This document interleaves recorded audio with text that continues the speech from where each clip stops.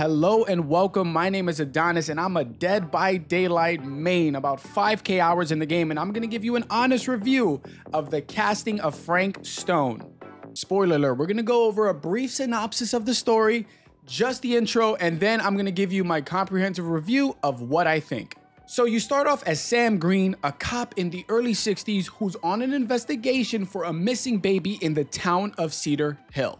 Said investigation has brought him over to Cedar Mill, a gigantic steel factory that has been around for decades and an area of interest due to its lofty space and apparent ability to hide bodies, babies, and countless secrets. You meet Tom Holt, who is pretty much the security guard for the night shift at Cedar Mill, and he grants you access to search the premises. Along the way, you find that Cedar Mill is housing a felon by the name of Frank Stone, who was charged for assault but had a sponsored release by a Dr. Augustine Lieber. Your search leads you to find a twerking dog snacking on a pile of what seems to be meat. Most likely human once you find there's actually an ear within the remains. This leads you to somehow trust the security guard and send him to your squad car with the ear in the hopes that this man you just met calls for backup on the radio.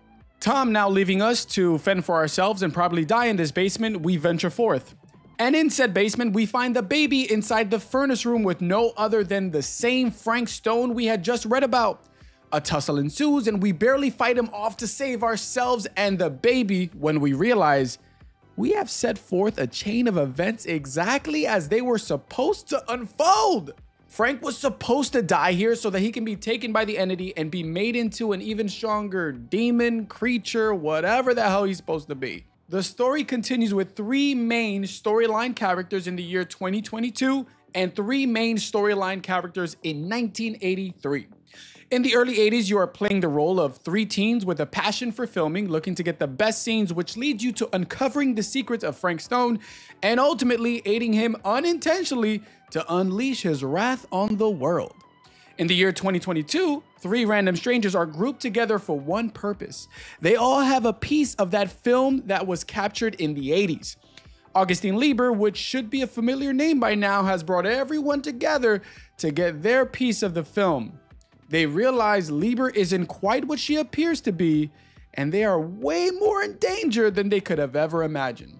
First and foremost, let's go over some of the pros. And some of the pros easily is going to be graphically, the game looks great. Supermassive Games always does an amazing job with making their games look amazing. Even if you look at Until Dawn, that game was made probably over a decade ago and still graphically looks pretty darn good. And I can't wait for them to make the remake, by the way. If you did get the deluxe version, you will be treated to a plethora of new outfits for Sam looking like Black Dracula and Chris looking like a patch of lettuce. The 80s theme and the theme of the 2022s, they both look really good as well. If you're in the 80s, you're going to see the Cedar Steel Mill, which is very dark, dreary. You're going to go through a lot of tunnels.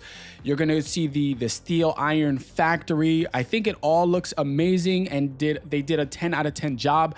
I think in general, the game is so short that you don't get to traverse too much of anything on either timeline, but still what they've given off, I think works dramatically well. Second to that, I think they also did a great story. I love anything with time travel, if I'm honest. I think the idea of them living in the past and creating a monster that the future them, or future Linda at the very least, is going to have to deal with is a very full circle story. I did enjoy that. I enjoyed the lores in between where we would read the articles of how people were dying, the backstory, and learning more about Frank Stone. The way Augustine Lieber had all these different dimensions that she was traveling through, and whether she was traveling through TVs or the time machine or even thought. There's a book that talks about you're able to travel with your own mind and live in alternate universes that are similar but not quite the same.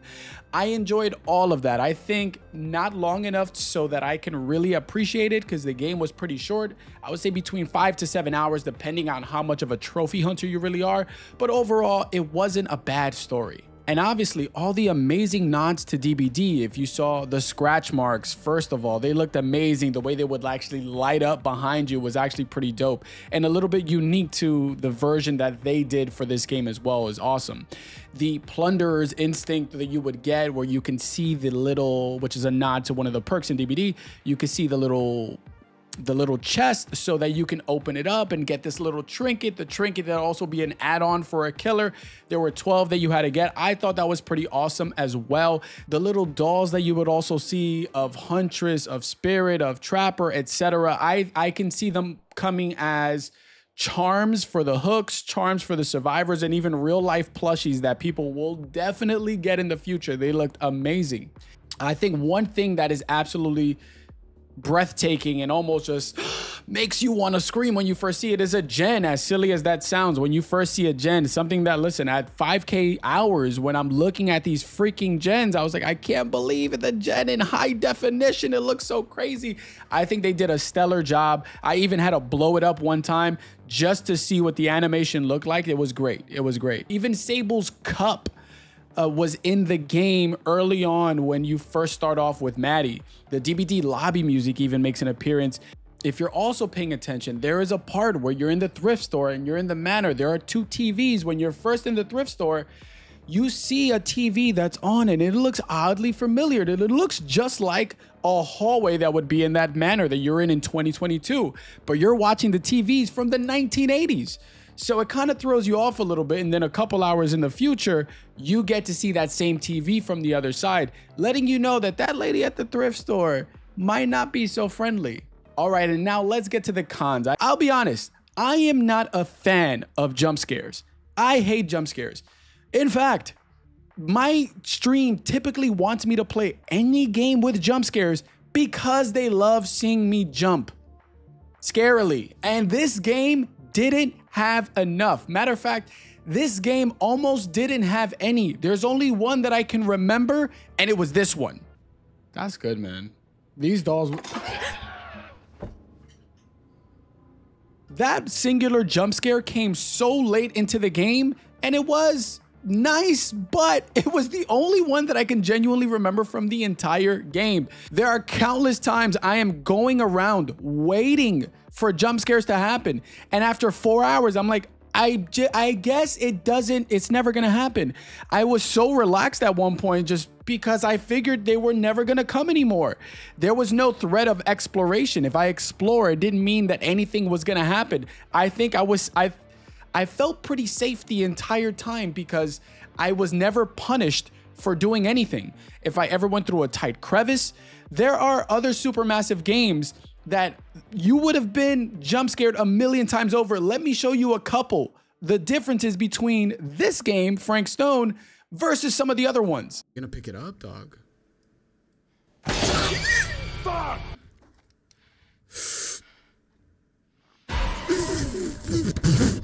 By the way, Chris, I'm playing DBD next. I think this is the end of this chapter. And then I'm picking up the rest of this game tomorrow, but I can't take any more jump scares tonight, dude. I need some DBD in my life. Oh, dude.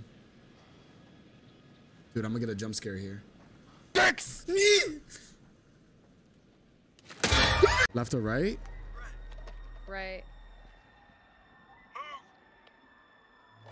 Oh my fuck me in the... Right?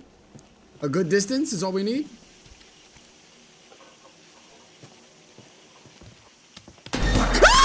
I also believe they just showed Frank too early. Is it just me? I wasn't a fan. Typically in these games, you don't know who the threat is, what the threat is till later. Something about the mystery of it all is what really sells the horror game. If you know immediately who it is, where it is, there's one part that you're not trying to solve anymore. And I think that's so important to a horror mystery game.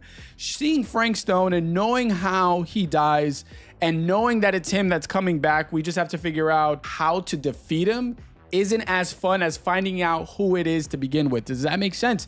I wish they would have done something else. I wish Frank Stone would have been, we didn't know who it was until way later in the game. Maybe they could have hid that so we could have figured out who it was. Maybe it was an alias and maybe it would have been Sam the whole time. Maybe it would have been the baby ended up coming back and just being real life Frank Stone or something. I don't know. And speaking of which, who the hell was that freaking baby?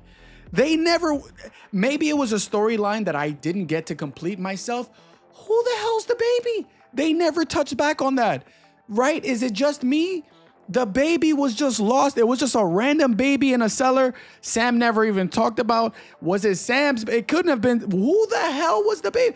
That threw me off so much. I was waiting for it to find out. Was it Jamie? Was it Chris? Was it somebody from the future? Was it Maddie? Wouldn't have made sense because Maddie would have been old as hell.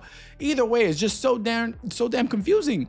Also, Merlin, a jump scare that I was waiting for in the beginning of the game. Merlin never jump scared me. He never came out.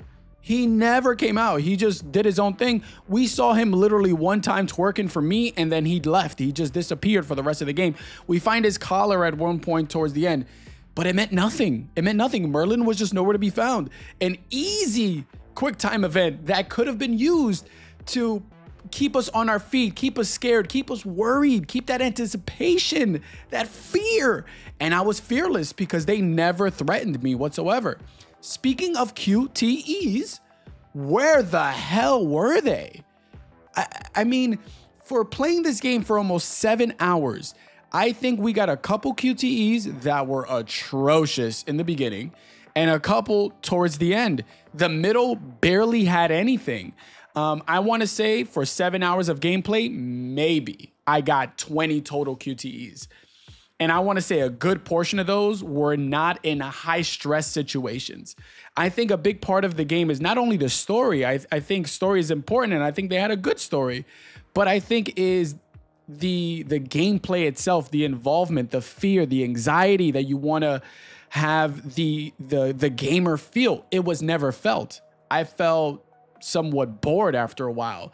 At one point, you're just playing for 3-4 hours and it's like, oh wow, I haven't had a QTE in 4 hours. I'm not lying here. I'll show you what some of these QTEs look like. The best ones were towards the end, but it was too late. The game's over now. Also, the game was just kind of short. It was about 7 hours. I'm assuming that has to do more so with the budget. All of this, by the way, is going to come back to behavior and probably the budget that they gave Supermassive Games, because I know what Supermassive Games typically feels like, and this didn't. It felt like a watered down version, a shell of its former self. This wasn't a full. This felt more like a demo. It felt like the budget, let's say, was 10 million. They only had a budget of maybe 5 million, so they couldn't put the full game through. Does that make sense? I also didn't like that if I did go back, because I did, and I wanted to play other portions of the game. I wanted to see the other choices that I could have made. I couldn't skip a singular cutscene. Every single one I had to watch. And I think truly it's just because behavior didn't pay for that. Behavior didn't pay for us to be able to skip cutscenes, because I could have sworn in Supermassive Games before that I was able to do that. So if you want to go back and play other pieces of the game, unfortunately, you have to watch everything all over again. So if it's 7 hours that you play, you got to do the whole thing again. So I didn't opt to play the beginning portion of the game, but only pieces towards the end where I didn't have to go through too much dialogue. Something that is innate with Supermassive Games is also premonitions. I think, again, because of the budget that Behavior probably gave them, there were 0 premonitions in this game. Premonitions typically being that you'll find some sort of painting, a card, or something that will show you a future death scene that you could possibly avoid. They did not exist. There was nothing. There were no premonitions. It was just straight gameplay, a lot of reading, and very minuscule jump scare, 1 jump scare and like 5 QTEs total. A lot of our choices also didn't feel like they mattered. You have a choice at one point to walk towards the steel mill from 2 directions. You can either choose a route that is closer to Robert's father, Sam Green, right? The sheriff, his route of patrol, or you can go the longer way around. So because I went for the content, I said, let's get crazy and try to go the scarier, the more threatening way, right? Nothing happened. A cutscene ensued, but I could not control. There wasn't a QTE for that moment. It just didn't make sense. But they had a QTE in the future for picking up a piece of paper from the floor, but not for that moment. What? For me also, the love story wasn't deep enough. I feel like we didn't get too much of a love story between Chris and Jamie. And aside from that, Linda and Jamie are supposed to be best friends. I never felt that friendship. It almost felt like she was the odd man out and she was just the cameraman. It didn't feel like a true friendship. The beef between Jamie and Robert was also so forced. Robert at one point asked Jamie, hey, why is it that you didn't ask me before to join the club? You know, I could be an asset to this. And Robert just destroyed him, saying, well, your girl rather not hang out with you and work. That's your fault, not mine. It was just uncalled for and came out of nowhere.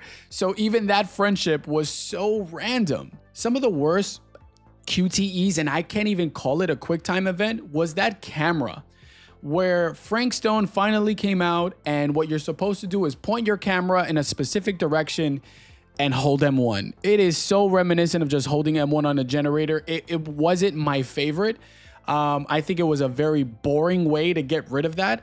I think if you go to other QuickTime events and times of stress in supermassive games, they do not, in fact, implement things like this. I will show you what they look like, how much scarier, how much fear you have in your heart when you're using those QTEs versus this one. Oh my God, I can die here. Triangle, square, circle. Oh my God, dude. This is so stupid. Dude, I'm jumping. Come on, baby. Triangle. Oh my God. Is there even a point in going the fast way? She still died anyway. Square! Oh. What the f—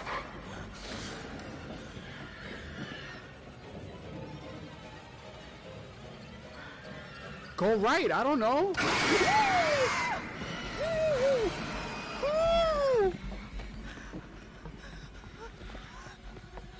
Is that Beth? Put the thing down! Are you kidding me?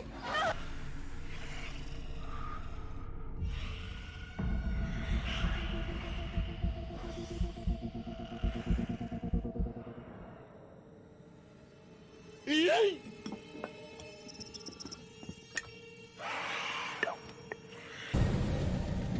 No, no, please.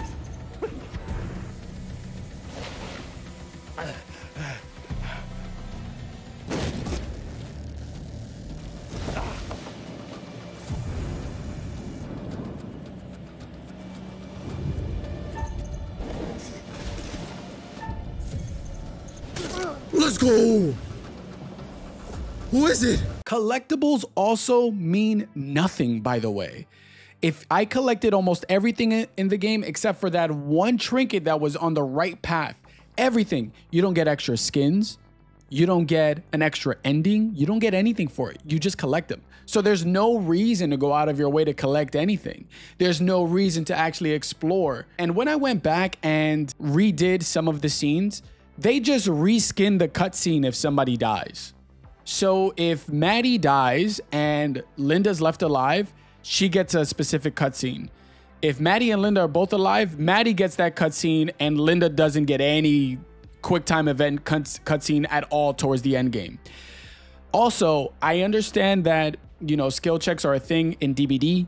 I get it. But not having Q, W, E, ASD, you know, M1, M2, all these other mechanics in order to get out of harm's way in QuickTime events and only having to hit spacebar every time really simplified the game and didn't make it very hard or stressful in those QuickTime events as well. I think overall, I'd probably have to give this game a 6, maybe even a 6.5 out of 10. Supermassive Games typically makes amazing games within this genre. I think they were just simply beholden to the budget that bhvr had given them and could only make again, a bare bones version of the games that they typically make. But let me know what you guys think in the comments below. Was it to your liking? What rating did you give it yourself? Did it do enough for you because maybe you played DBD and the lore and all the trinkets and items, the collectibles that you'd find, they satiated what you were looking for? Or did it fall a little bit flat as it did for me? Again, if you do want to see the full gameplay, it will be linked in the description below. And if you did enjoy this video, please do me a favor, leave a like, maybe subscribe, and I will do some more game reviews and more of these games live on stream as well on twitch.tv/Adonasaurus. Take care, guys.